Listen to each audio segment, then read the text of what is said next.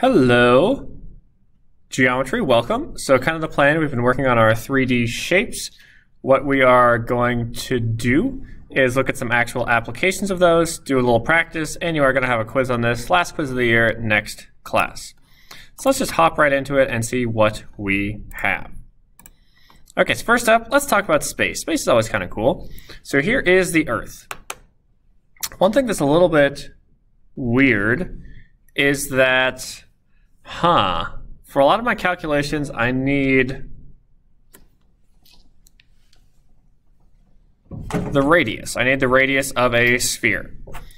Well, I can't really just measure the radius of a sphere directly like Earth because I can't drill a tape measure right into the center. It would melt, it would be way too long, impossible.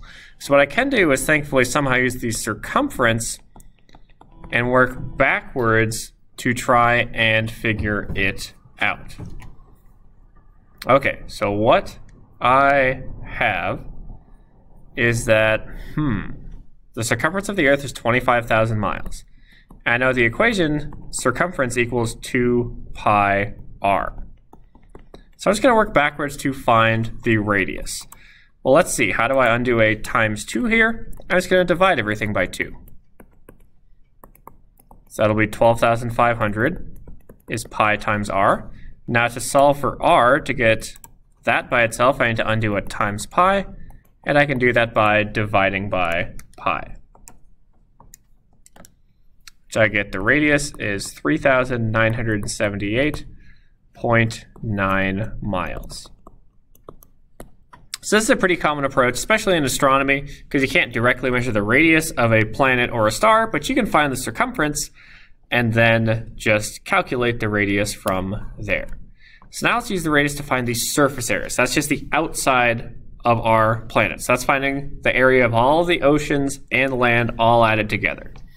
Well, thankfully for a sphere, we have a nice surface area equation, and we just figured out that our radius is 3978.9.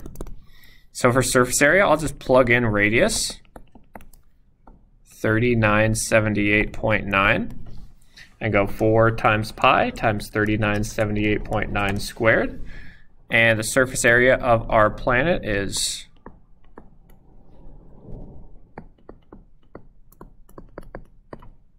198,946,321.1 square miles. So is that a lot? Yes. But is Earth large? Yes, also very large. Okay, now let's try and find the volume. The globe is a sphere, so volume is 4/3 pi radius cubed. Well, and we have the radius. So I'll just plug in my radius, 3978.9. Cube that, so go 4 divided by 3 times pi times 3978.9 to the third, and I get 2,638,625,05733. So that is 263,862,505,733 miles cubed. Big number. And we talked about this in one of my classes. Compared to other things, this is not even that big. Like the sun, its volume is 1.3 million times the volume of Earth.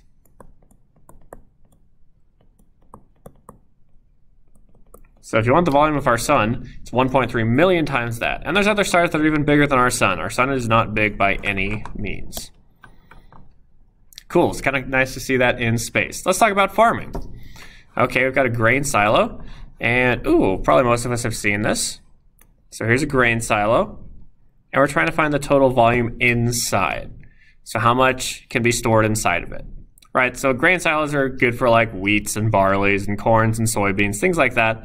You can store a while and then sell when the market is better. Okay, so let us see what we have. So I had some dimensions on that last page. The radius here is 7 feet. The height is 45 feet. And the thing on the top is just half of a sphere, which we call a hemisphere. So if I want the total volume, I just want to think of a couple pieces here. This main kind of column, the main sort of shaft of the silo, looks to be a cylinder. And then the top is a hemisphere, half of a sphere. So let's just find the volume of each separately. At the end, we can add them together. That should be the total. So for a cylinder, volume is pi r squared height. So we'll plug in my radius of 7. My height is 45. And I get the volume of just the cylinder part is 6927.2. Now for the hemisphere, while an entire sphere is 4/3 pi r cubed, a hemisphere is just half of that because it's half a sphere. So let's divide it by 2 at the end. So I'll go 4 divided by 3 times pi times 7 to the 3rd divided by 2. And that should be my hemisphere. And I did it wrong. Which for just the hemisphere, I get 718.38. So the total volume, if I just add those together, should be 7,645.58 cubic feet. So that's how much can actually be stored in the grain silo. So definitely tougher, but kind of nice to see these things in action. All right, next up we have a shipping container, which what shape does it look like? It looks like a prism. And for a nice prism, especially a rectangular prism, the volume is just length times width times height. So the volume of this thing will be 40 times 8 times 9.5, which is 3,040 cubic feet. Nothing too shabby about that. Why is that important? Well, that's how much stuff you can fit into this shipping container. The other thing we may want to know is, the surface area. So surface area is just the outside. That's going to be all the outside edges. That's just how much steel, how much metal it takes to make one of these things.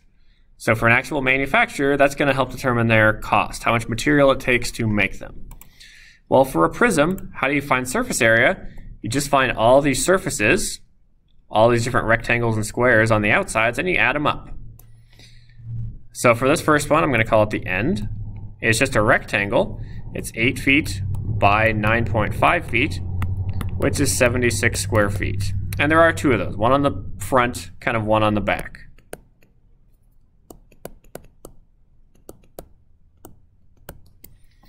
Okay, then next up, how about I check out, let's say the top.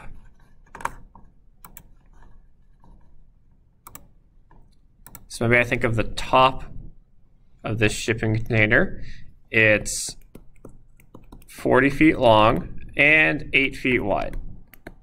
So that's 320 square feet. Once again, there's 2 of these. Then I also need to look at, my last one will be kind of the front. So I guess I'll call that front, sort of. So it's 40 feet long, 9.5 feet tall, so that's 380 square feet.